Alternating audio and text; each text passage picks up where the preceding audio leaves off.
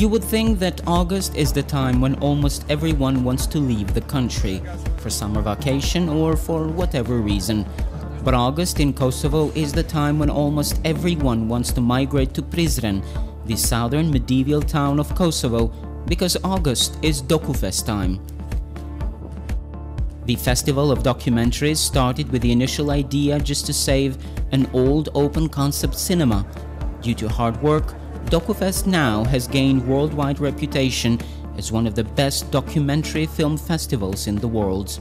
Në momentin kur nisëm idesë për ta organizuar një festival, kinema në Prizren nuk funksiononte më. Since then, Dokufest in Prizren have come a long way. From a town with no public space to watch films, now the whole town itself is considered a giant cinema.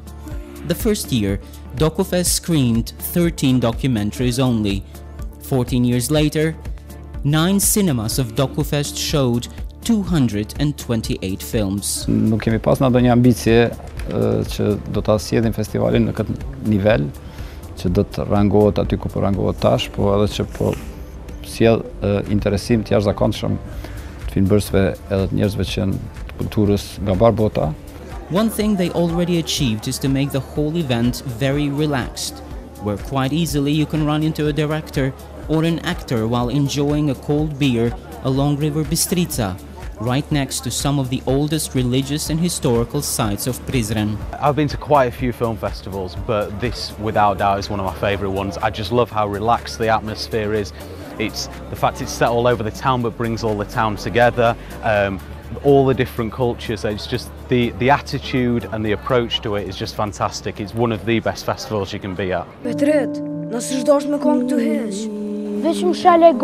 The British director came to Kosovo to present his short film called Shock, or Friend in Albanian, the first Kosovo-British production ever.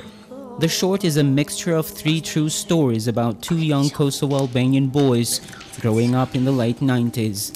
Donahue can't give away any more from the story because Shock has a chance to get an Oscar nomination.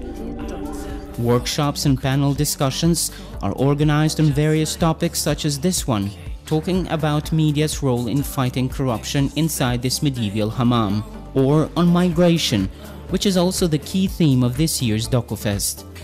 Dokufesti në fakt në këto vitet e fundit nuk është vetëm një festival I filmit, por është një organizatë që merret me trajnim, me kulturë, sidomos me trajnimin në fushën e filmit dokumentar, dhe aty kemi gjetë përkraje sidomos nga zyra e Bashkimit Evropian, sepse ata e kanë njoftë, nëse mund ta quaj kështu, vizionin e shëndrimit të Dokufestit, jo vetëm në festival, po edhe në një organizatë që mund të avancojë në fushën e edukimit dhe trajnimit.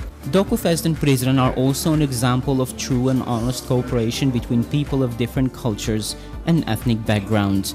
A short visit at the Dokufest headquarters, and you see people interacting in several languages in the most natural way. And it's only natural that a film festival ends with the announcement of who was better this year on documentary filmmaking. The list of winners includes filmmakers from Bosnia and Herzegovina, Denmark, Britain, United States of America, and other countries. Believe me, this is one of the great festivals of the world.